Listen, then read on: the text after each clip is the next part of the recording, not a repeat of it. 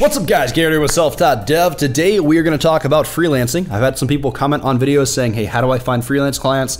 How do I get into freelance? Do you have any advice for me on this? So today we're going to talk about how to find clients and advice for dealing with clients. First off, one way to find clients, Upwork or freelance sites. Personally, I would stay away from these. From my experience, most of the clients you're going to find are people that want to just charge dirt cheap prices and get as much value out of you as they can, so they're not fun to work with. There are a few. You can find good clients on here, but it's pretty hard. And I think there are other avenues you could go down to find clients that are a lot easier and a lot less effortful than digging through freelance sites.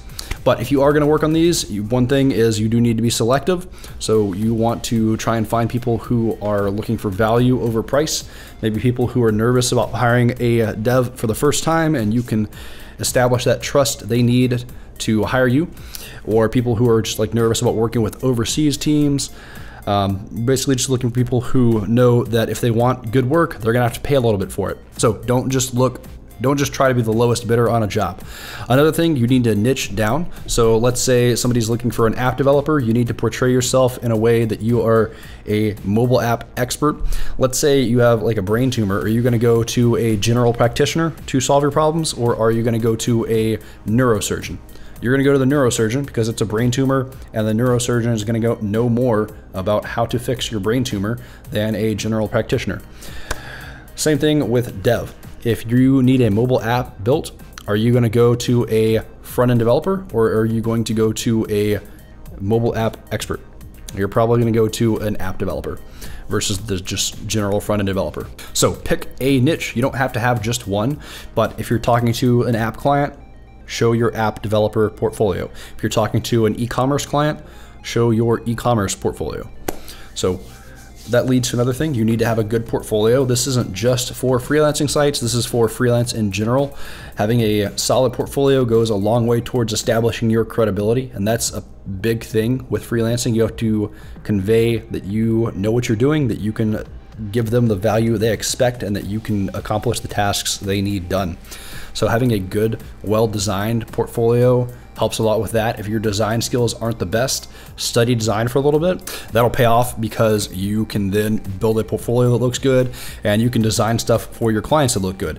If you don't study design, don't learn the principles of that, you might have to hire a designer to design your portfolio so it'll look good. And then you could also work with a designer on your freelance projects. Like maybe you find projects and you call him in to design the stuff, and if he finds projects, he calls you in to develop the projects. That's something I've kind of going on with one of my clients. I went to a chess meetup, and the guy who runs it is a designer. He's a freelance designer, UX UI designer, and he tosses me some work whenever he's got front-end stuff he needs done. And yeah, building those symbiotic relationships where you work with other people is a great way to get other clients too. And that kind of leads into another way to get clients. Just be social and live your life. If you live in a big city, get on meetup.com, find cool stuff that you like to do. Like I like to go hiking, I like to play chess, I'm into photography.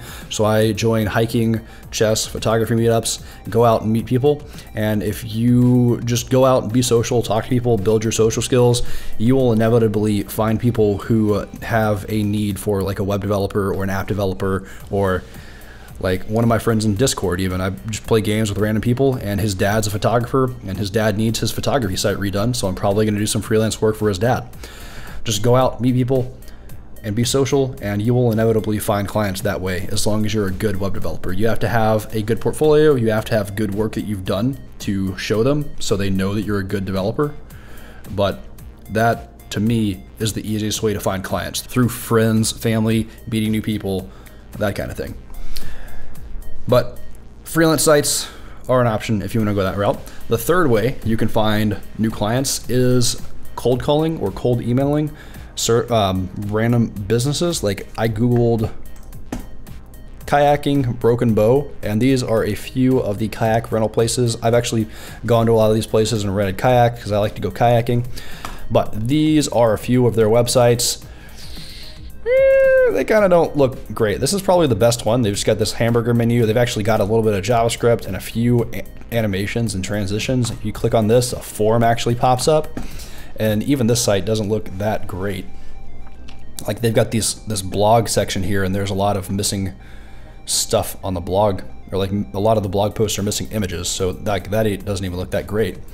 But this one, if we look at the bottom, last update was from May 5th, 2017, created and maintained by some random company, July 10th, 2008. So this is super dated. This is a picture. These aren't actual text. This isn't actual text. This isn't actual HTML. This is just an image. You can't click on the phone number here to call them. These nav tabs over here, the transparency and like the opacity makes them kind of hard to read. I mean, there's just a lot of stuff you could do to improve this website. So I could call them and say, hey, I've used your service before. It was great. I'm a web developer now, and I was looking at your website compared to some of your competitors, and I think there's a lot of improvements we can make. As your manager around, so I could talk to him about possibly revamping your website to help you improve and get more business. And that's kind of another thing. You do want to make sure you're talking to a decision maker. You want to make sure you're trying to get in touch with the manager, not just some front desk worker who doesn't have the authority to give you like the website information. Because I mean, if the front desk guy is like, oh yeah, that's great, our website sucks, we totally need that redone, but he can't approve anything, like what is that? What have you done? You need to convince the manager, you need to convince the decision maker, not some front desk guy. And then they don't even have favicons here either. And then if we inspect this, like this is the mobile version of the site. Like it's not responsive at all. And then this, like the green and the red, the color scheme on that, oh my gosh. This is their homepage. Like there's a lot better way you could display this information here. So just Google local services that you have used, or just go out and talk to random local businesses about redoing their website, and you can find some people. You do have to develop some sales skills, so I'd probably read a few books on sales, watch a few YouTube videos on like how the sales process works. But if you can get that down, that is another skill that is going to be very valuable to you throughout your life. Now, dealing with clients, I would say don't work for free. That is going to devalue yourself. Also, like if I come up to you and I say, hey, I'm going to build you a website, it's going to be free, but I need a review from you at the end, you're going to feel pressure to give me a good review. You're not going to be able to give me good, honest feedback. That's not great. You want good, honest feedback. You want a good, honest testimony that you can show on your website. So charge them something, even if it's just like $100 to redo their website. You could say, hey, I'm starting out, so I'll give you a really cheap rate, just $100 to redo your website. But I would say at least charge something. And kind of with the charging stuff, try to get 50% up front. Maybe not when you're just starting out. Maybe when you're just starting out, build a website and then you get the cash. But after you're kind of established, make sure you start getting 50% of the project up front, because you will have clients that kind of bail out in the middle of the project, or you get near the end of the project and they're like, hey, this isn't working out, we're gonna have to call this off. You wanna at least have a little bit for the time you put into it. And speaking of getting towards the end of projects, make sure you have clearly defined goalposts of where the end of the project is. You probably want to set up some kind of contract with them. You don't want to just say, hey, give me $100 and I will build you a website. Like, what does that mean? Are you going to build them 3 pages, 5 pages? Is it going to be responsive? Are you going to set up their Google Search Console and Google My Business? Are you going to help them with SEO and set up the form submission and hosting? Like, you need to draw the boundaries so they can't just come in and say, hey, I want to add this page, and this page. And all you said was, hey, I'll build you a website. So them coming to you and saying, hey, I want to add these other pages, that kind of falls in that. You want to be able to say, hey, that's not what we specified here. I'm happy to do those for you, but it's going to cost a little bit of extra money. So you want to have clearly defined boundaries. That's going to make the experience a lot better for you and for the client as well, because you need to manage their expectations. And lastly, speaking of managing expectations, you want to underpromise and over-deliver. That is a big thing you want to do with anything in life. Like even with photography, if I have a shoot set up, I will say, hey, we'll do 2 hours and you'll get 10 pictures. And maybe we'll end up shooting for like 2.5, 3 hours, and I'll give them 15, 20 pictures. You want to establish that goodwill, and you want them to feel like, hey, they really got their money's worth from you. They really got value out of that experience. And that's going to go a lot with, that's going to go a long way with them referring other people to you. If they did some work with you and you gave them a little bit of extra for their money versus somebody who gave them the bare minimum for what they charged, and they have a friend that comes and says, hey, I really like your website. Who did that who are they going to refer them to? Are they going to refer them to the guy who did the bare minimum, or are they going to refer them to you who did a little bit extra for them and made sure they were happy with the site? So under promise, over deliver, make sure customer service is a big deal. And that's another reason you need to manage expectations properly. If you don't have those proper boundaries drawn, they could be expecting X and you give them Z, and it's just not a good experience when it comes together.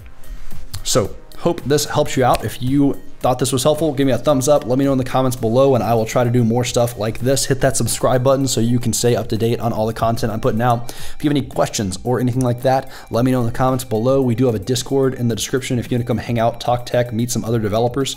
And then I also have a site called selftaught-dev.com that's going to be in the description. If you're an aspiring dev and need some practice projects to build, I've got a lot of Adobe XD mockups on here you can download.